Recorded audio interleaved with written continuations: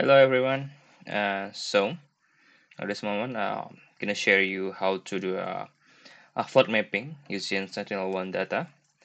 So I think it's already often done, but I'm gonna show maybe do it in a multi-temporal way. From 2016 up to 2023. So yeah, every year. So we're gonna see we can map them out every year. Then we see how often the flood happen.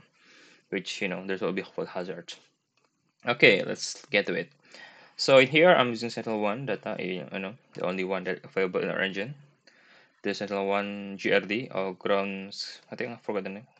Ground range. I forgot GRD. I think it's the ground range detected. So they're using L-band, I think. Yeah.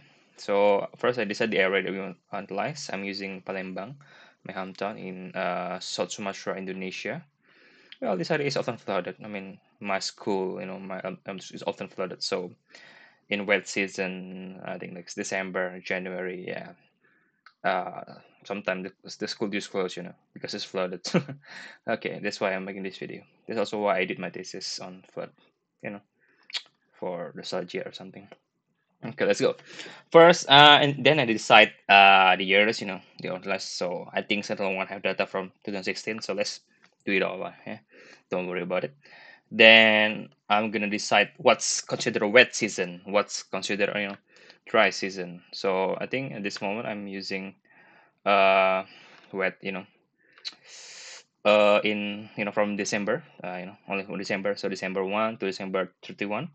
And for dry I'm using August 1 to August in the every day.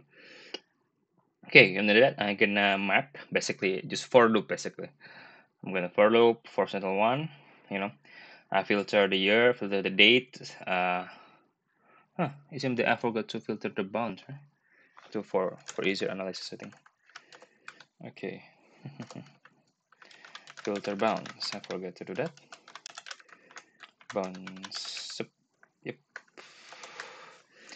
So yeah, after I filter the area, filter the bounds, I also filtered the transmitter, so we didn't use every single image basically, only the one that we need, which VV and VH band. Although I'm using only VV.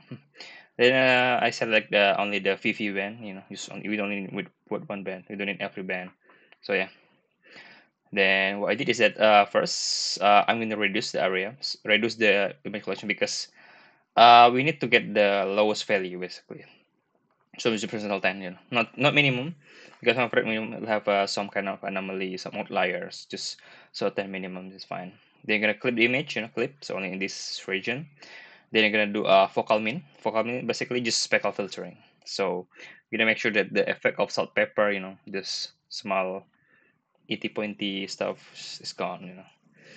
Then I show. So this is the image. Maybe it's gonna show you one image. So this is Sentinel-1 and 2016 in the wet season. Yeah. Then this is the in the dry season. Let me show you. See, you can see that it's less dark, right? Yeah, the dark one is water. So with this idea, we can, roughly map, where's water happen between season, basically.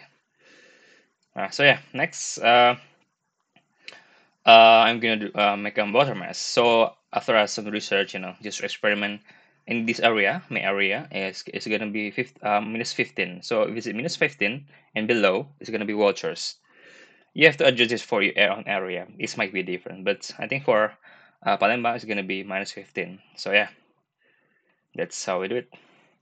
And result will be this. Also, I'm gonna show you the in the wet season. So blue color. You can see the blue color, right? The dark blue. And that's in wet season.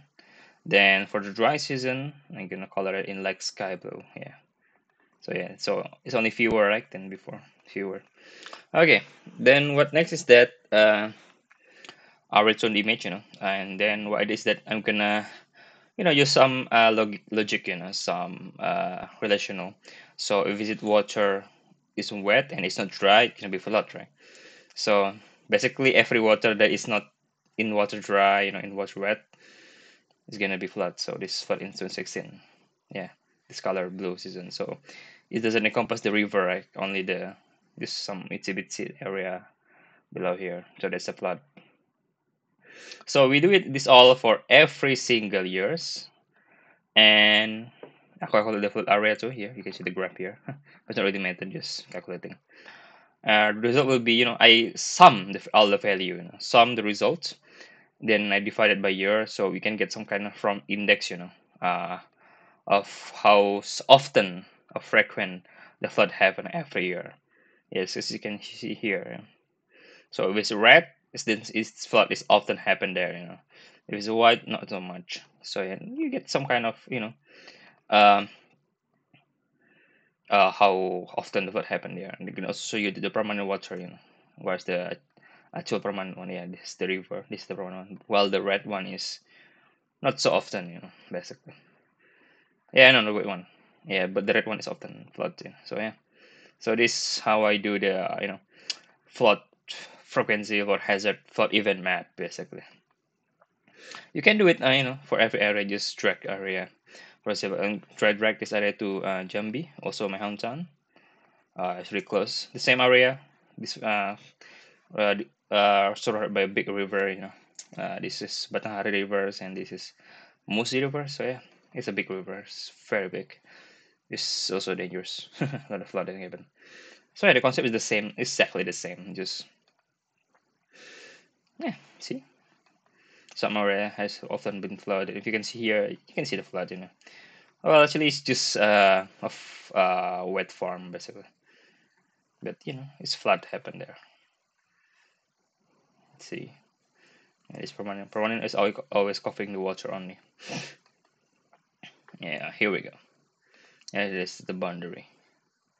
Yeah, that's for Jambi. You can see the graph. Oh, 2018. There's so many flood there, but not everywhere. Just there. Okay.